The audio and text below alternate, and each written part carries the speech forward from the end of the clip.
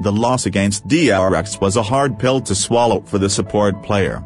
T1 Keria played under the team's banner in 2018 to 2020, alongside current members Kim Deft Hyeokyu and Hong Pyo-sik Chang Hye-yeon. Following the series, Keria embraced his former teammates and wept on their shoulders.